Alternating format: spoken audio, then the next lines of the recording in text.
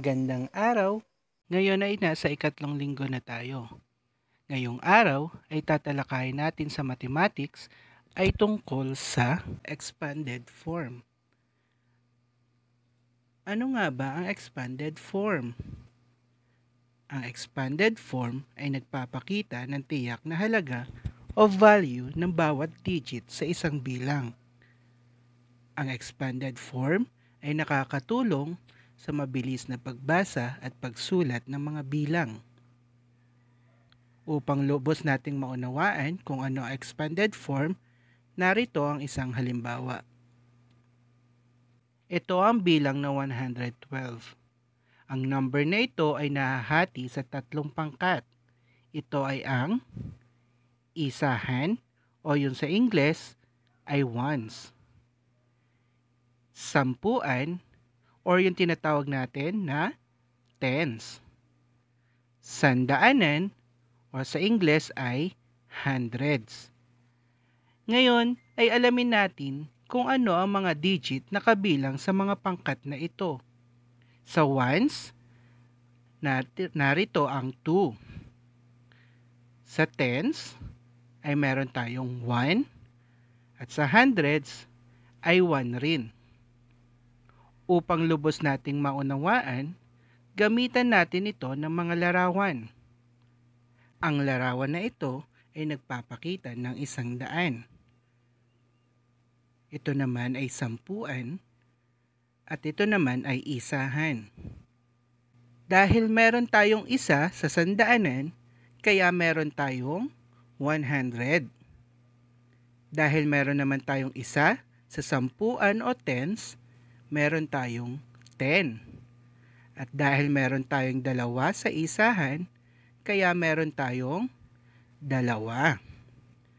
At kapag pinag-add natin ito o pinagsama-sama, ang magiging sagot nito ay 112. At ito ang expanded form, 100 plus 10 plus 2. Naunawaan nyo ba? Okay, narito pa ang isang halimbawa. Narito ang 2,323 o 2,323. Nahahati ito sa 4 na bahagi. Una, ang isahan o ones, sampuan or yung tinatawag nating tens, sandaanan o hundreds, at ang huli ay libuhan o thousands. Ngayon, alamin natin ang mga digit na kabilang sa kanilang pangkat. Sa ones, meron tayong 3. Sa tens, 2. Sa hundreds, 3. At sa thousands ay 2. Ngayon ay ipakita naman natin gamit ang larawan. Dahil meron tayong 2 sa libuhan, meron tayong 2 larawan. Sa sandaanan, meron tayong 3. Sa sampuan, 2. At sa isahan ay 3. Dahil meron tayong 2 sa libuhan, kaya meron tayong 2,000. 3 sa hundreds, kaya 300, 2 sa tens kaya 20, at 3 sa ones kaya 3.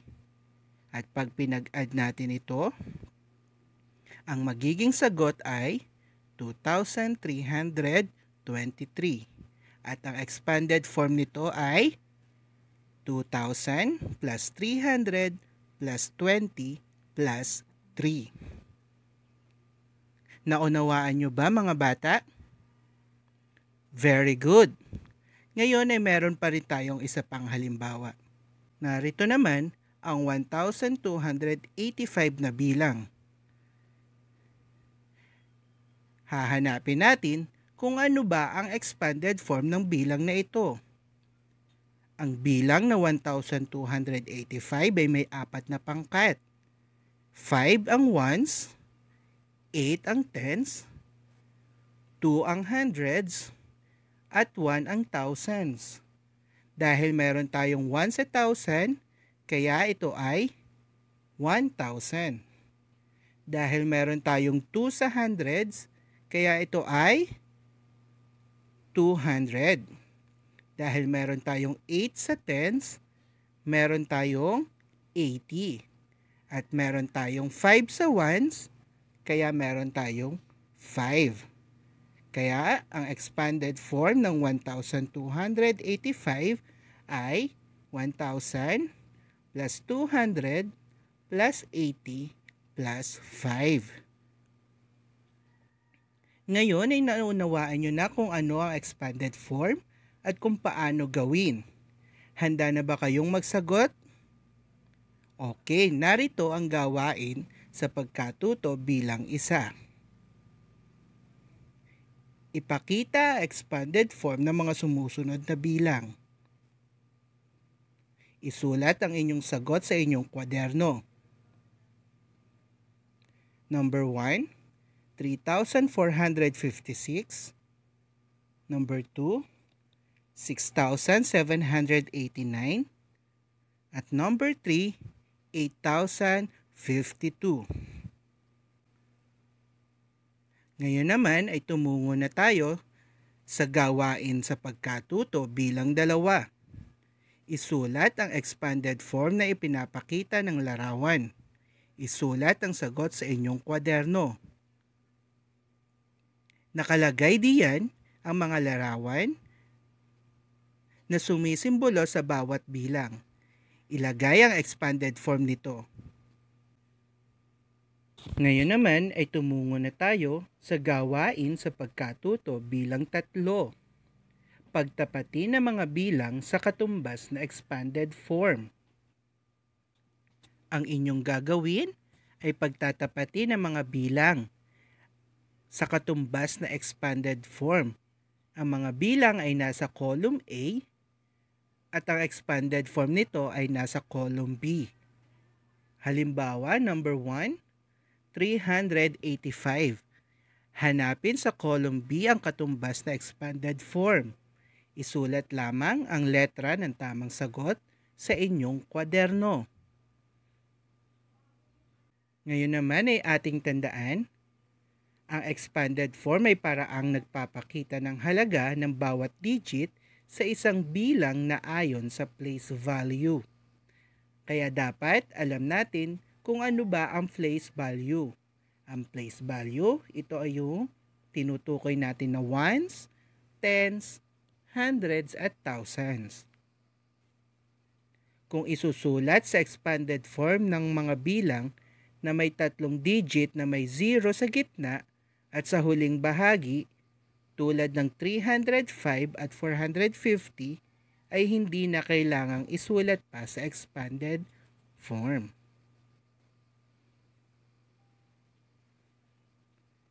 Para naman sa gawain sa pagkatuto bilang 4, pagmasdan ng mga expanded form sa ibaba, lagyan ng check kung tama at X naman kung mali.